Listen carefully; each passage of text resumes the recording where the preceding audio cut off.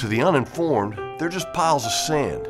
But to the over 1,000 residents of Dauphin Island, the dunes are the first line of protection from the damaging winds and waters of coastal storms.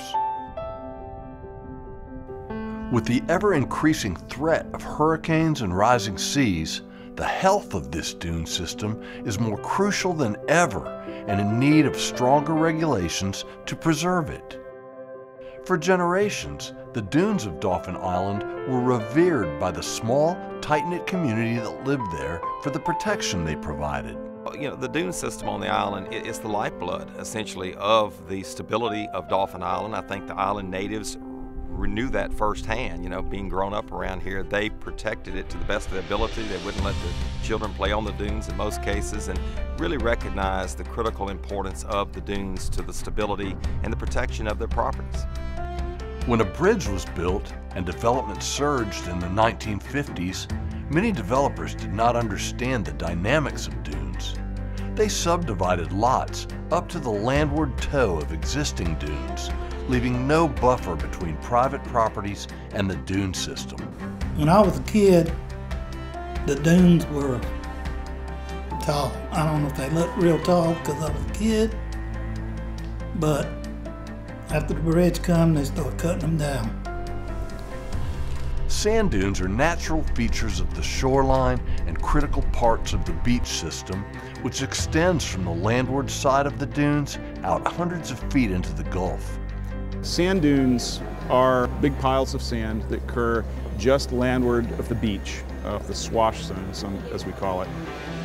And they are created by the pushing of sand in a landward direction by both wind and waves. So, for example, when storm waves overwash an island, they can deliver sediment from offshore regions onto the island. Although they may flatten dunes a little bit by the erosive force, it can also be delivering more sediment from offshore.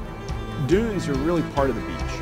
They're dynamic, like the beach is, but over longer time scales and being pushed slightly by different forces. Dunes don't develop overnight. During long periods of calm weather, usually in summer months, gentle waves and tides push sand onto the beach, where it accumulates and dries.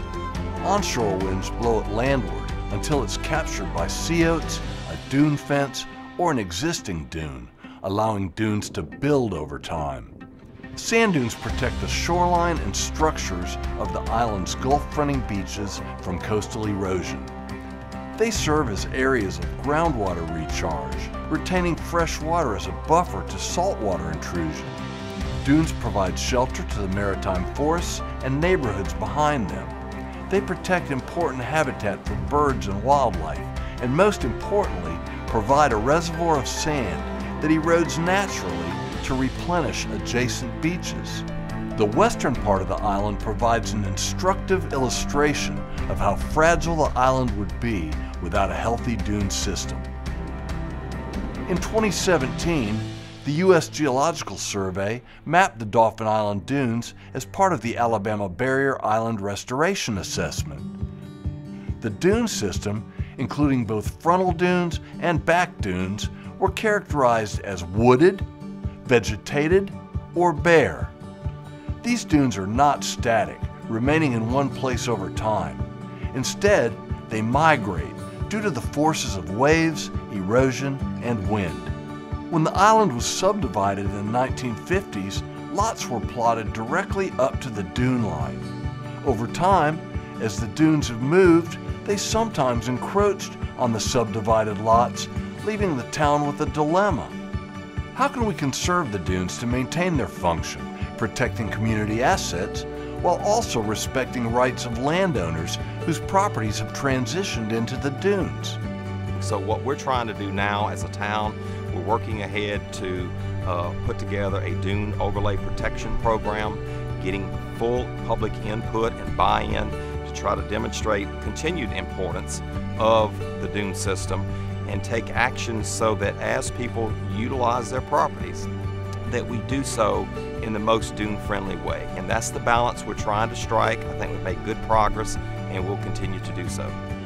Because islanders recognize the important role dunes play in maintaining the resilience of this barrier island, community members have come together to begin the process of creating a sand dune protection and management plan, incorporating it into the town's comprehensive plan.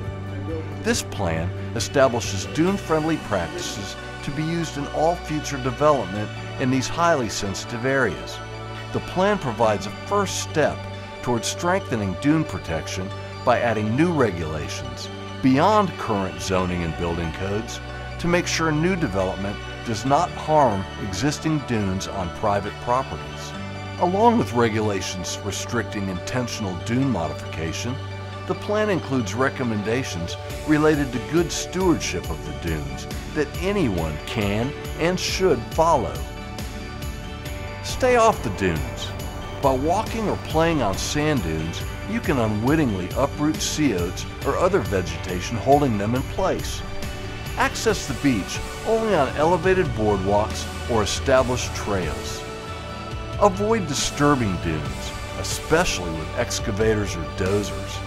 Digging up even a part of a single dune can irrevocably disrupt and degrade the entire dune system.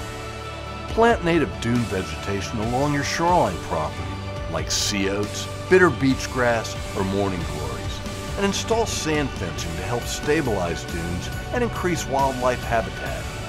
Keep dogs out of the dunes so they don't dig, disrupt bird nests, or chase wildlife.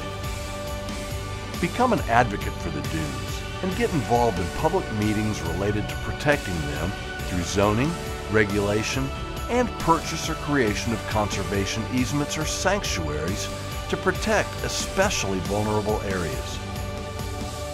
As all of us do our part, we can protect the dunes of Dauphin Island for generations to come.